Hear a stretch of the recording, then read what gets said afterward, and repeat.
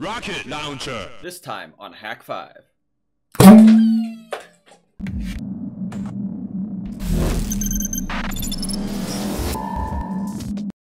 Hey everyone, Glytch here and welcome back to Hak5. If you remember back to the episode I did about the Nintendo Power Glove, at the beginning of that we mentioned the air cannon I built while out in Seattle. Now, a friend of mine, El Cantaro over on Twitter, had actually asked me whether or not I could build him an air cannon for DEF CON to be able to launch plush pineapples, plush bananas, and basically any other plush fruit he happens to find while over in Japan. And so I, of course, said, I can try, and that is how we came up with this. Now, before we get into the new cannon, let's talk about some flaws with the old one. So, some issues that this one had was it was made out of threaded pipe. Now, this is Schedule 80 pipe, which is great for air cannons. It's a lot higher pressure than just Schedule 40 pipe. The walls are thicker, it's made out of a denser material, it's all around better. But one of the problems is I used threaded pipe. Now, you can get all kinds of pipe dope, thread tape, and other things to make it seal, but at the end of the day, it's just not that great. And on top of that, I used a 2-inch ball valve. And these ball valves are really great for water, but they will leak a lot with just air. You can do different things to lubricate and make them seal better, but it was just proving to be a little too difficult to make reliable. And the other thing was I was using a foot pump and a rear-mounted Schrader valve, and it was just a really cumbersome, awkward thing to carry and maneuver around. It worked, but it did not work very well. And that brings us to version 2. Let me show you its features. Ha ha ha. Slingshot channel references aside, this thing's actually pretty cool. It turned out really well and it came together pretty quickly. I put it together in about 36 hours, including the time of designing the new brackets and letting all the adhesive and everything cure.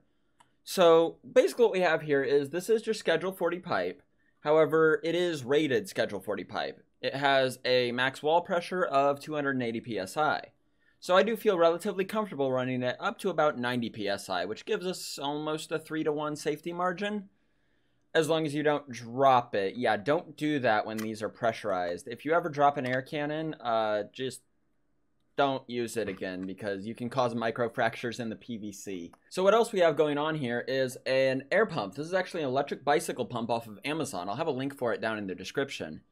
And basically, this lets me set the pressure on the pump, turn it on, and it will automatically bring the air cannon up to pressure. It'll come up to about 60 psi in 30 seconds, which is not bad.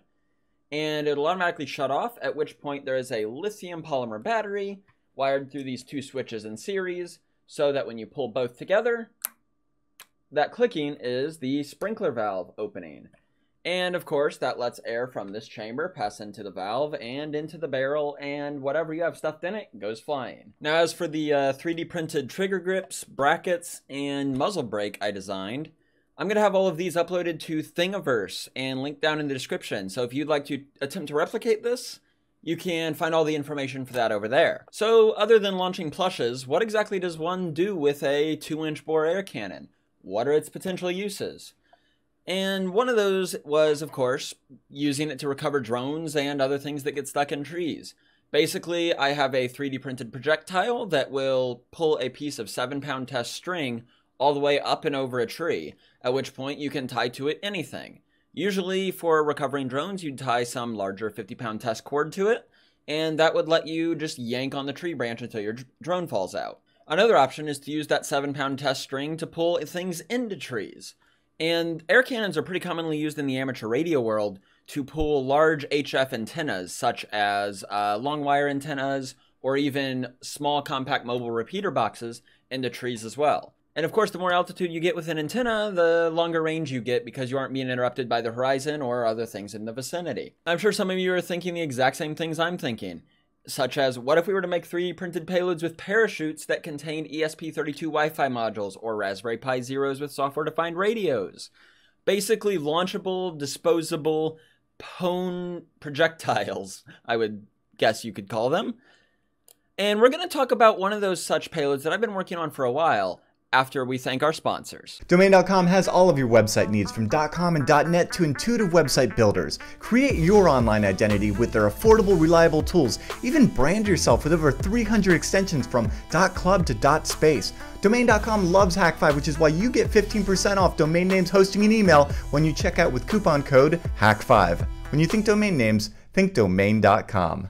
So this is the canister drone. This is a project I've been working on for quite some time. And just as I was mentioning before, it is meant to be a flying pwn projectile.